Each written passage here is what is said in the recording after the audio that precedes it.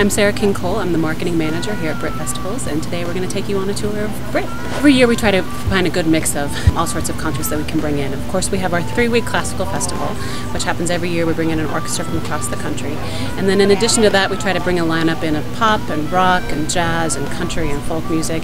So there's a little bit of something for everybody. Our capacity at Britt's about 2,200. We have about a little over 600 seats in reserve seating and the rest on lawn seating. Britt started in 1963, and they performed on a plywood stage that they would come in and construct every year. And they strung tin can lights out of big coffee cans. That lights were screwed into that. It was very makeshift, very temporary. In the late 70s we built this stage, which allowed us to bring in a whole array of music. Now we can have electronic equipment. There's different requirements for every act that comes in. Some tours bring their own lighting and sound people with them. Some people rely on our lighting and sound people. And then there's just different rigs depending on the artist. So there's definitely a setup and tear down that happens every night. Here at the top of the hill in the picnic tables, of course bringing your picnic and your wine and beer is a really big part of the Britt experience. You have this beautiful spot where you've got ponderosa trees and you've got the stars overhead.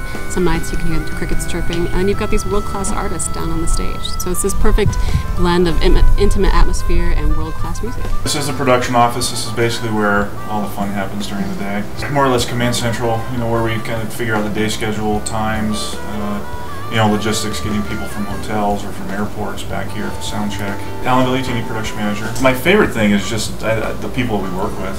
I think that makes it really worthwhile. A lot of the mundane office stuff that goes on beforehand, we make up for it on show days. It's kind of a common goal for all of us to get the shows together successfully and make sure our patrons are having a great time also. Well, my name is Wayne Zenkant. This is my first season as stage manager here at the Britt. I worked with a lot of crews prior to coming here, and I have to say that the crew here at the Britt is the best crew I've ever worked with ever. This is a community-supported venue. It's staffed almost, 90% by volunteers. So everybody here in the community and the surrounding community all come together to make this possible. George Rellis, and I've been doing Britt since 1980. I'm an independent contractor. I'm based out of Eugene. It's the best venue in the Northwest. Obviously, it's beautiful. But the way the stage is set at the base of the hill and the artist is right on the ground, there's a connection that the artist makes with the audience. There's really not a bad seat in the house because you can always get a pretty close-up view of the artist. And the intimacy that the artist gets with the audience that you just don't get.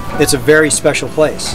You have to come out and see it and feel it. Once you come, you're going to be hooked and you're going to want to come back every summer. I would say this is probably the best kept secret around. It's a venue where you get an experience that you don't get any other place. It's sort of an anachronism. It's the way things used to be, as opposed to the way most venues are today. People talk about the Zen experience that they get at Britt. It's kind of a magical place. You come up here and it's a very relaxing place. There's, in my opinion, no better place to see live music.